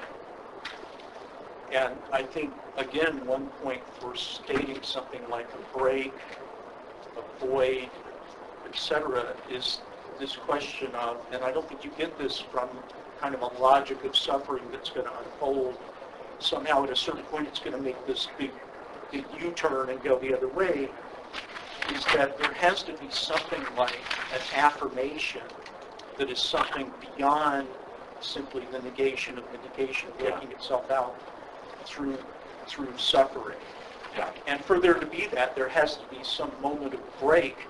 I mean, yes, of course, suffering is a part of the picture, just like political economy is part of the picture, Right. just like the tendency of the rate of profit to decline, or the rate of the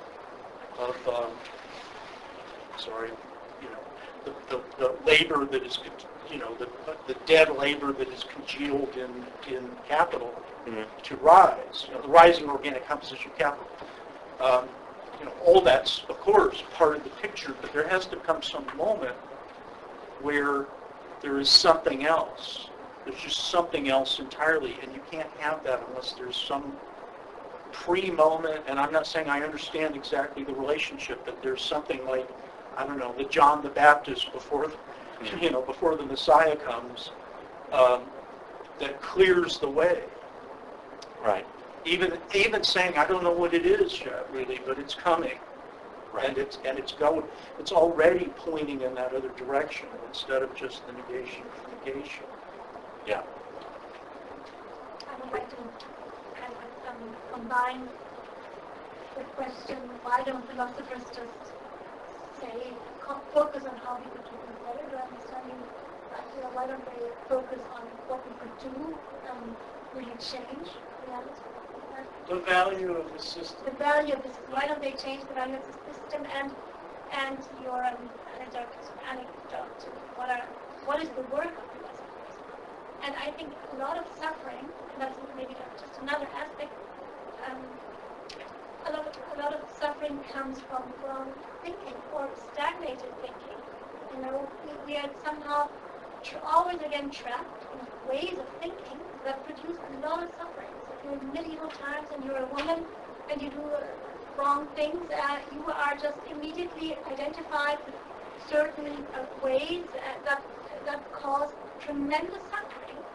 And it's a lot of work to change the way we think. Because, thinking, and that's also interesting from a thinking is a real environment. We move in our values and structures and orientations, and we think it has to be that way. And then, always again, this is shifted and changed, and it's a lot of work. If you think, those really original thinkers, how they had to think themselves through with old notions to new ways which haven't been thought before, and cleared the way. And that's like also another, it's not just the boys, it's real work thinking. So we can really think differently because it has never been thought before. And I think that's the work of the philosophers. Like if you look at Hannah Arendt and how she understood what totalitarianism is about, or if you look at Kant, who really tries to understand it's not just skepticism or dogmatism or empiricism, or if you look at the American pragmatists, they really think their way through it. It's a lot of work. And I think it creates new ways of living, in some sense really with their suffering. And that's it.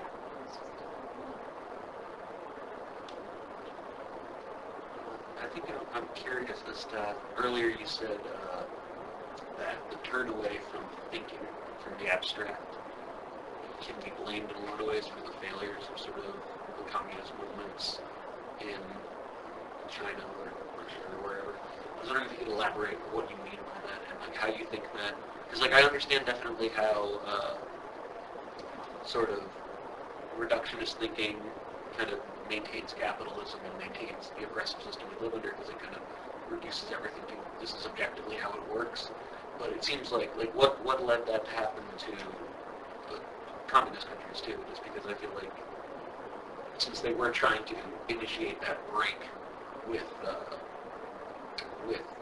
sort of orthodox ways of thinking. So this is the kind of stuff that always gets Bill Martin and me in trouble whenever we're around Marxists, because we are on different sides of Marxism, but both of them are the wrong sides.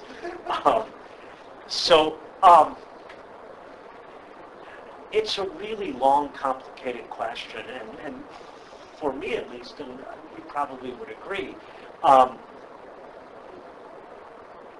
after 1989, when the actually existing socialist countries, with the exception of Cuba and China, fell by the wayside, I think a lot of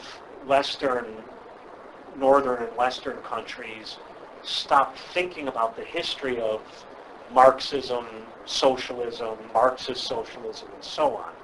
And even, let's say from the time of the Russian Revolution until even into the, early 20s. So, I mean, we're talking a really short period of time. A lot of problems came up and they were debated internationally, or at least maybe Europe-wide. And there's a moment where I think Engels' version of Marxism came out on top. And Engels was always much more mechanistic, scientistic, and even to a certain extent, what later became called economistic. That is, everything you ever want to talk about can be just reduced to the economy. And I think because the role that the Soviet Union came to play then within the world of socialism in general, that became, in many ways, the prevailing way of thinking.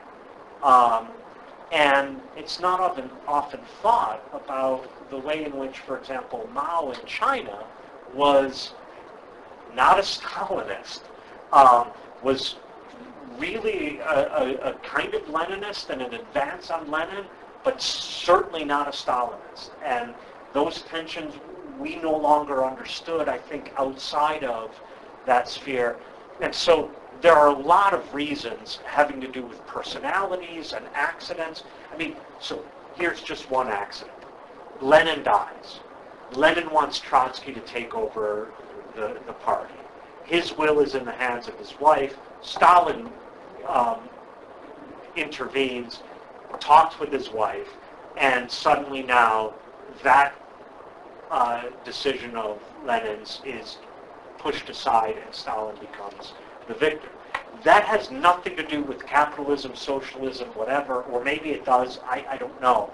But it's a kind of accident that actually had an effect on the way in which we now are willing to take up or unwilling to take up all of these issues having to do with Marx, materialism, communism, and so on. So, I mean, it becomes a really complicated, but it's a really interesting history. Starting from, for example, the Second International, what's the full name of the International? Yes. I think it already begins there. And they killed Rosa. Sorry? And they killed Rosa. They killed Rosa, they killed Trotsky. Yeah, they got Trotsky, man.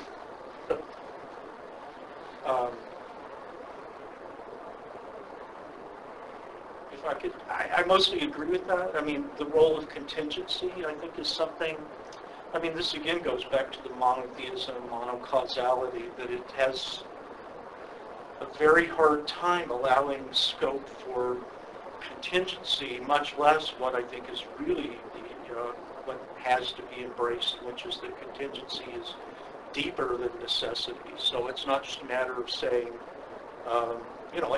here's a good example of Engels, where he said freedom is sort of what we carve out of necessity by coming to understand the way the laws of necessity work. And that doesn't sound very much like freedom to me, that you just understand what piece of the machine you are. Didn't he say freedom's just another word for another word you use?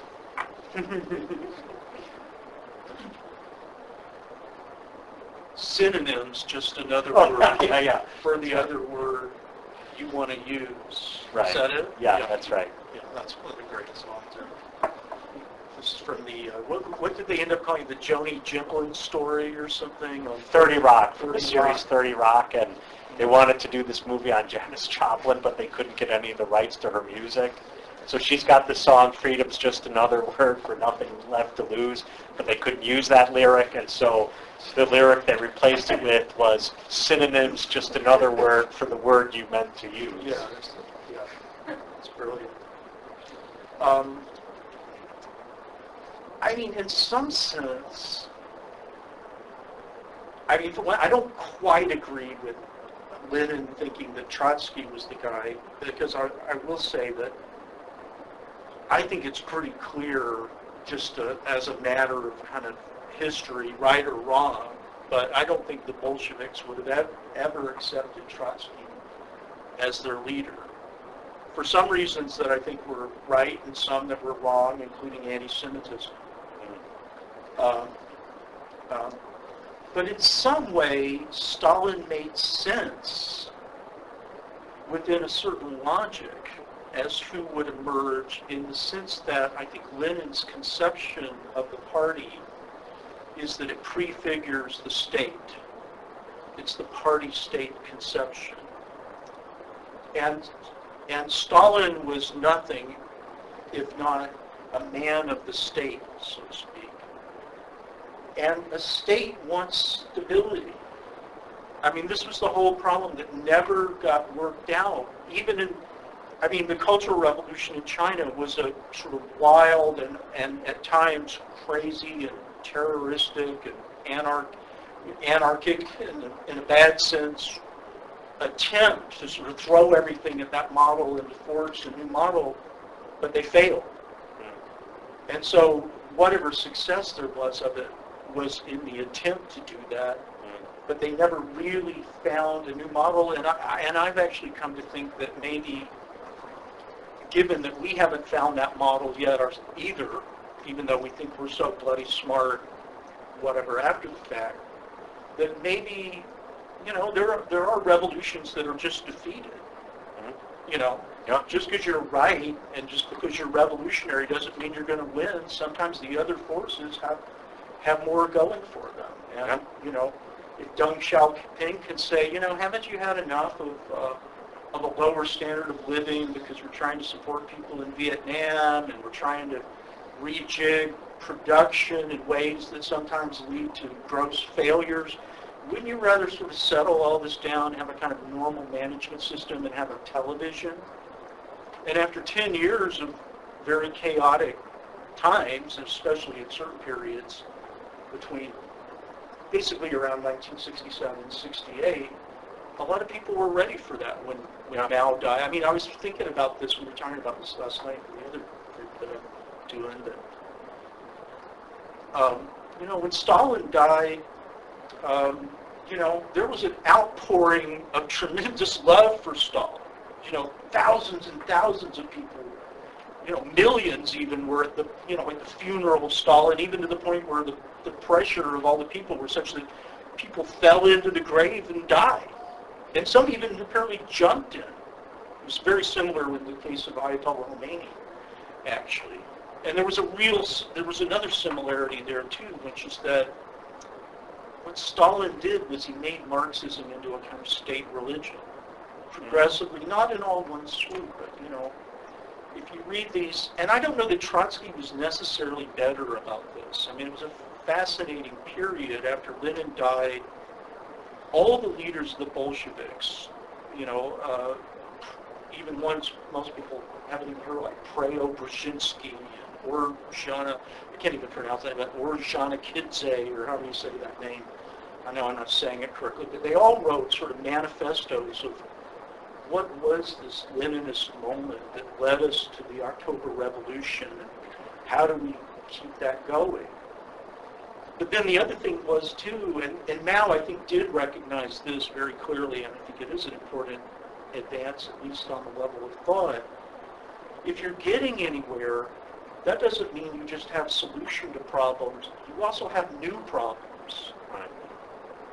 And that was the thing that Stalin could never wrap his head around, because for one thing, it required creative thought. And everything was set up, I think, not just in Stalin. I mean, Stalin was not an idiot, okay? He wasn't maybe a genius, Obviously, he wasn't the genius of the proletariat, but he wasn't a moron. But the idea that you would be creative and do experiments and try things as opposed to just, well, let's draw up a plan. And the fact is, when they planned the Soviet economy, I mean, they really did not know what they were doing at all. Yeah. You know, I mean, like, and you know, and one reason, of course, is nobody had ever done anything like this before. But another reason was they were afraid to do anything creative. They basically had a religious dogmatism about all of that. And, all of which is to say, by the way, back to your original question, is that the actual answer to your question is really historically complicated and also really historically interesting.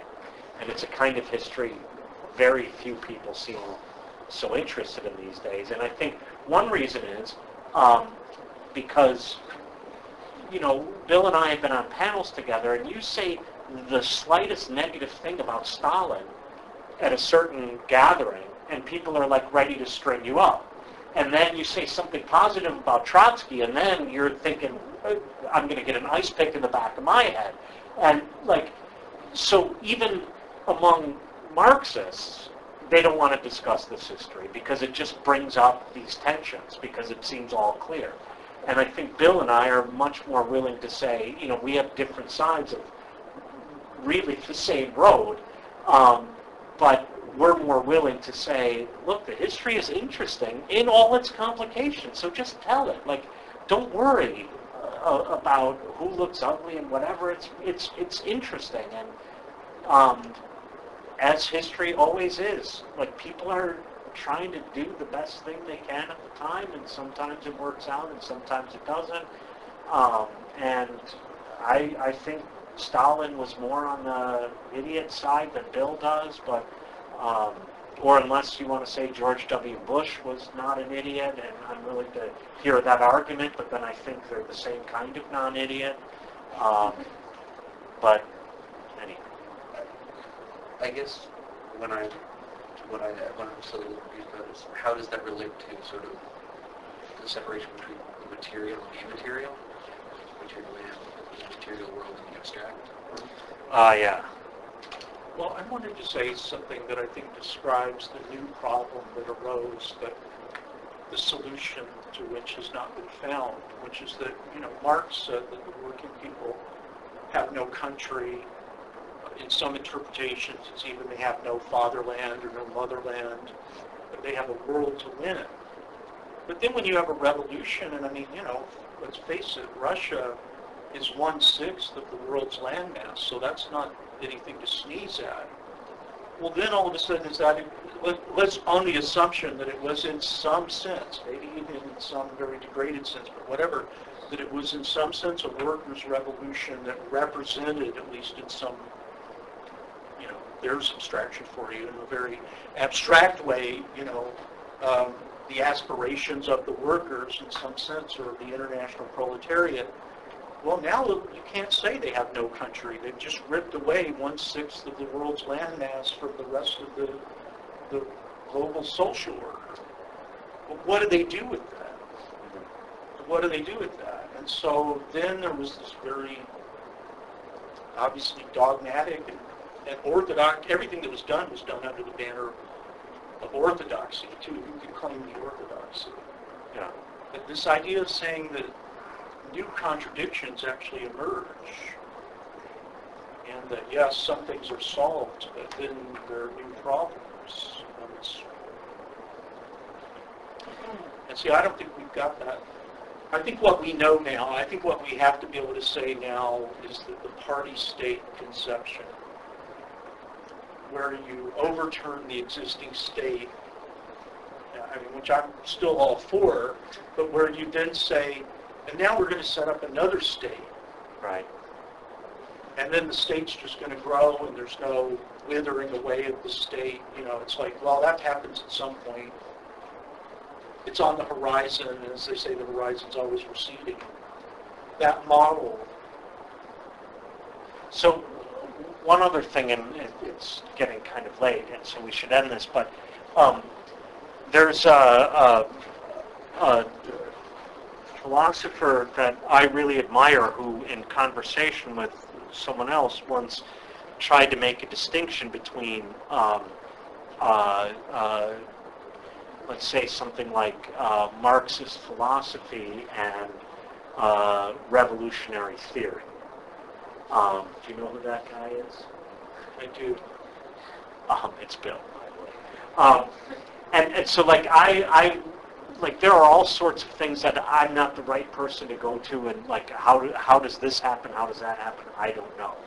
But when I hear your question, what comes to my mind is that from at least Aristotle, if not before, philosophy in the West has been, it seems to me, overwhelmingly concerned with the question of what. What is it? What is? And so on. And this leaves to the side the question of how. And one of the things I think Marx brings to the fore is more this question of how. In which case then, material, immaterial, existing, non-existing, those are dichotomies that the question of the how doesn't matter, right? So how does this appear to be a table? How do people come to organize themselves in this way? How does it happen that once you start talking about the question of how, which in classical German philosophical vocabulary would be the question of mediation, right? That's the mode. How does this happen? Then I think all of these concrete problems come into much closer contact with the philosophical approach to them, as long as I focus on how rather than what and why. So how is it that goes still? And so, I mean, this is a new problem. Like, it turns out that we could talk about capitalism and there's a way in which it's the same, right? But there's a way in which it's not the same, and the way in which it's not the same is the how, right? So that there is value that's extracted, as Marx would say, without equivalence. That's a pretty good running definition of capitalism. But that's not the same when I read, Dickens' description of a factory, or Marx's for that matter, and when I look at Google, right? That doesn't seem the same. And how to mark that difference, it's not in the what, it's in the how. And the how matters, and we have new problems because the how of capitalism has changed, and so the how of analysis must change, and the how of the resolution of that must change also. That's my final answer to that. Final answer. You want to call? Lifeline? Yeah, I'm wondering, this might be some of the stations of the conversation, how do you consider Marx's critique or indictment any less of ideological restraint than the paradigm you've introduced as reductionist materialism? Yeah, so I'm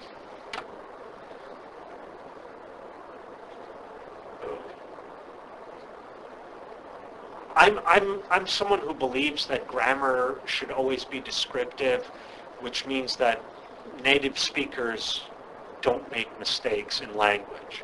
So I realize that ideology has now come to mean, oh, it's the thing you happen to believe, right? But so I know that that's what it means. But for Marx, who's not the inventor of it, but I mean, even before Marx, it has a relatively specific meaning. And the relatively specific meaning it has is that constructs of thought are now posited as real things outside of thought, right? So that's what ideology means.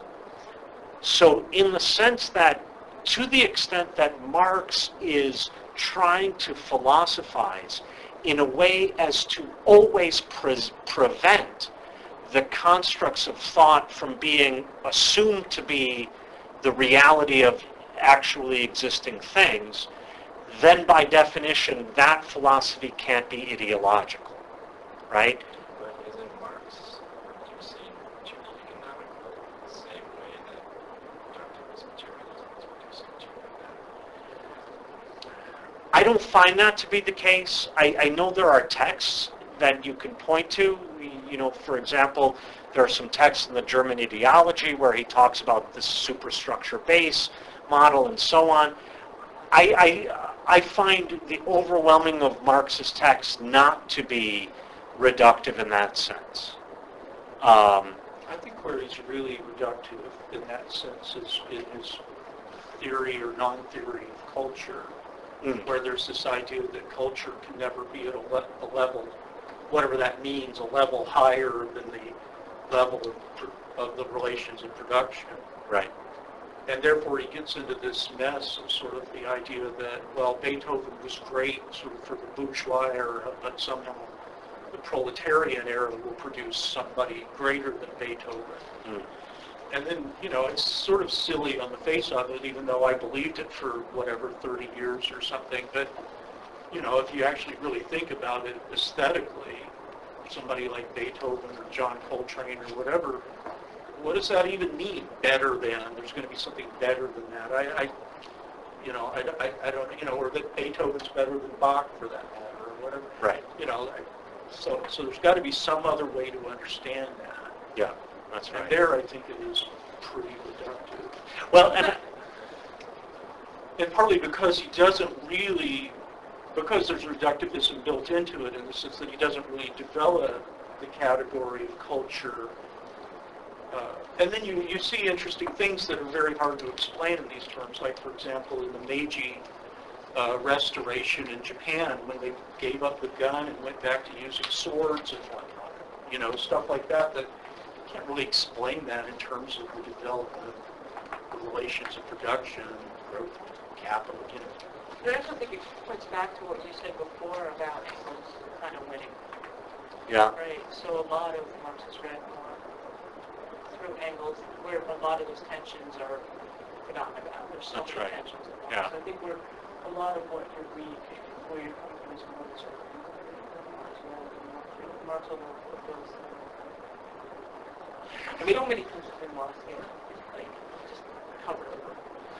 So you'll find, you know, so even in the Soviet Union, when Lenin was still alive, so I have in mind, you know, people like Bakunin or Bakhtin, and then later people like, I mean, Bukharin, sorry. And even later, philosophers like, let's say, Adorno, who's not in many ways an orthodox Marxist, but they do come to confront exactly the issue Bill is raising, namely, it could be the case that the very way in which Marx was so willing to analyze the economic base could actually, with very little changes, be also used to analyze the cultural level as an independent entity, right? And so, let's say, for example, one of the things that makes art is that it has a material component and that matter is somehow formed in some way, right? Now you have this kind of tension between the formal component and the material component. Adorno will be someone who will look at the late Beethoven and say, you know what, what's really interesting here is he has so pushed the formal development of, let's say, something like sonata to the point where it actually makes the material break. And strangely, as what Marx would call a completely bourgeois musician, he makes this really amazing music, which also is probably the adequate expression of the broken society of his time, right? Like maybe that confrontation is much better than, I hate to say it, but like the bullshit didactic art that was produced under Stalin in the Soviet Union and in Poland and so on. So there is, I think Bill's right, this kind of, I'm not sure I would agree that it's a reduction, but it's everything in Marx where there's a gap, someone will fill it in, critics, followers, whatever. And there are a lot of gaps in Marx, right? So, like, what socialism looks like. Turns out, really ginormous gap in Marx. Like, I could fit, like, what that will look like like, in the palm of my hand. I mean, like, nothing. And that will always be filled in. And it'll be filled in, oh, everyone will be the same, and no one can make choices. And so that's, as a criticism... All have to use the same toothbrush. All have to use the same toothbrush. All wear gray. And so that'll be filled in as critics, and it's filled in by followers, right? So, whereas, I mean, why can't you just say, you know what, Marx didn't say this. Like, so now we have to think it. And you know what? That means we have to leave Marx aside a lot. In Marx's own name, or I mean, but so now I got a little soapboxy there at the end, and my wife always tells me I should. My wife always tells me I should say to people, I shout because I'm excited, not because I'm angry. Although, Now I would really like to smoke, and so anger is starting to creep in because of a nicotine-induced do kind of you agree, situation. you can answer this question very quickly, do you agree, we were talking about this in one of my other classes, I mean, Adorno thought Schoenberg is it, and if you're not sort of part of Schoenberg's school, everything else sucks. Wrong. And including Prokofiev and Shostakovich. Shostakovich, yes, but he has arguments for it. The argument is not, he's not Schoenberg. The argument has to do with the recuperation of folk without being... critical. Yes. Yeah. And his argument in favor of Schoenberg is exactly this thing I said, the form-content argument. Yeah. I don't think he's right about that, do you? With Shostakovich.